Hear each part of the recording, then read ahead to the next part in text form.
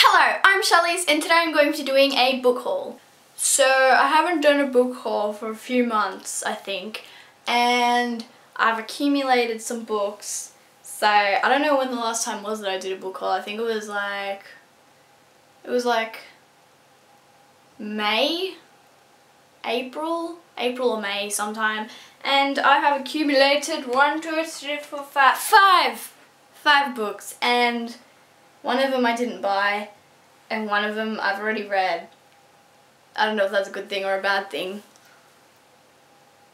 I will start with the 3 books that I got when I went to Kinokuniya with my friends a little while ago, like June, I think. I went to Kinokuniya, which is a big Japanese kind of bookstore, I think, in Sydney, in the city, and yeah, we've been there a few times, and I got 3 books there. The first book I got is one that me and my 2 other friends also got when we were there, and that is The Strange and Beautiful Sorrows of Ava Lavender by Leslie Walton. And this is a book that I've seen some people haul, but I haven't actually seen a lot of people read and review it, and I read the blurb and it sounds really interesting to me, and I read like the first page and I was just intrigued. It's about a girl who's born with wings and kind of what happens around that, and like on the back, even the back really makes me intrigued. It says love makes us such fools. And what else is about, it kind of sounds like a bit of a coming of age story. I'm not too sure. Let me know in the comments below if you've read this, and let me know what you thought about it, because I really want to read this. I'm going to read this soon, I think. So yes. Next book I got at Kinokuniya was The Mysterious Benedict Society by Trenton Lee Stewart. This is a children's book. I've been wanting to get into more children's books because I feel like they're just like happy kind of books, and yeah, this is a series and it's pretty long for a children's book. I think it's like 500 pages. Yeah, it's about 500 pages, and I think this has to do with an orphanage, like a really weird orphanage, and I don't know too much about it, but I want to give it a go. So yeah, I got the first book, and I'm not sure when I'll read it, but I will read it. I will do it. And the last book I got from Kinokuniya is The Ask and the Answer by Patrick Ness. Patrick Ness. I feel like I've gotten like new subscribers since the last time I talked about Patrick Ness. Like, if you're new here and you don't know of the Patrick Ness and me, Patrick Ness is my favourite author, and I will shove his books down your throats. Like, if you've added me on Goodreads, then you know that you have to answer a question if you want to be my friend, and that question is that you have to vow to read Patrick Ness books. So if you're my friend on Goodreads, you best be reading some Patrick Ness, my friend.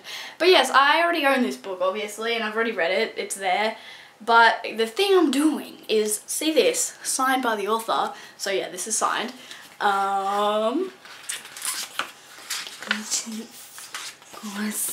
There we go.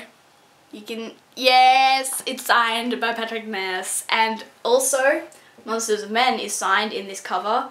So my aim is to have these 3 covers not signed, just so that they're the ones that I can reread and stuff, because this is the one that I've read and had for ages. I haven't actually read this one. I read it on my Kindle. Also, I haven't read this one, read it as a library copy. So these, I'm gonna try and find the 3rd book of this cover in the signed edition, so that I can have like those 3 just like not for me to actually read, but just because they're signed, you know? You feel? You guys probably think I'm so stupid, but I don't even care, you know? It's Patrick Ness. It's worth it. And I have 2 other books that I did not get from Kinokuniya. The first one my friend gave to me because I moved houses, and my friends threw me a going away party, a farewell party, and one of my friends gave me a book as a present, and that book was The Fifth Wave by Rick Yancey, and I have been wanting to read this literally since I joined BookTube in April last year. This was one of the books that everyone was reading, and I just really wanted to read it. I don't know why I haven't yet. Oh my gosh, I like sci-fi a bit. I really like sci-fi, you guys. And this is a sci-fi book.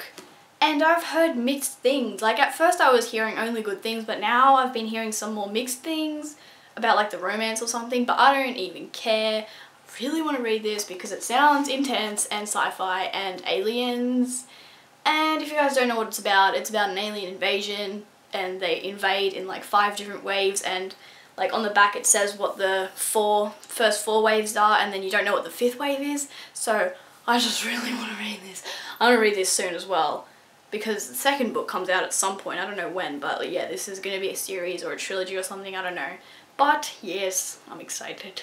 And the last book is one that I got from the book depository, and it came a few days ago, and that is I Wrote This For You, Just the Words, by Please Find This, which is actually what the author is on Goodreads, which is weird, but this is hard for me to explain and I don't want to take forever, but if you guys have seen me talk about I Wrote This For You, I read it a few months ago, and I really loved it. It's poetry, it's a poetry book, and it's kind of like a project thing, an ongoing project, and that one has pictures with each poem, but this one has like no pictures, which is why it's called Just the Words. And I've started it, and it has like some poems from the other one as well, but it has a lot more poems because it's longer, and also it doesn't have pictures.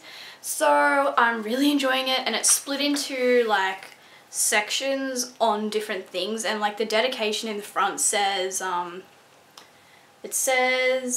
there are many different ways to read this book. You can read it from start to finish. You can skip to a part of it that resonates with where you are right now.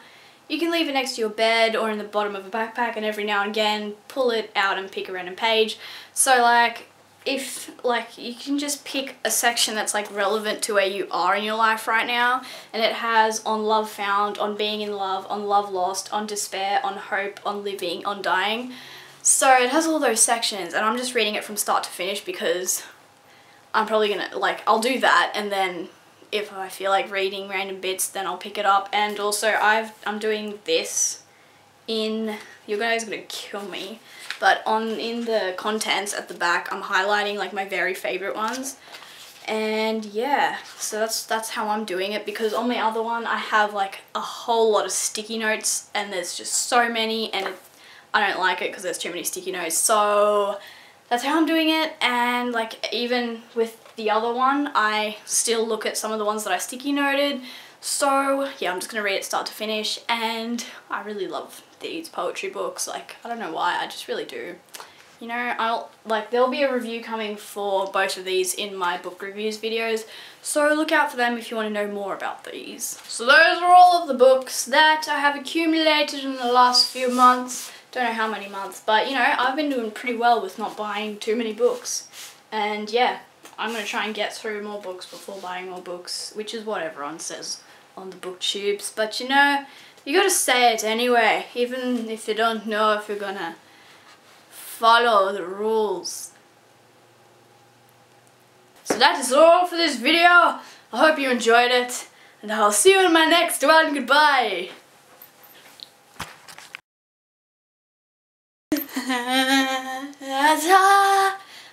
I have a necklace that is meant to be a choker, but it goes all the way down here, and then you can't see it because my shirt does this. Why does it do that? Why does it do that, guys? You're meant to be able to see it because it's a satin and it's pretty. I need to stop. I really need to stop. Good night, Dennis the camera. Sleep tight, my love. That won't go on.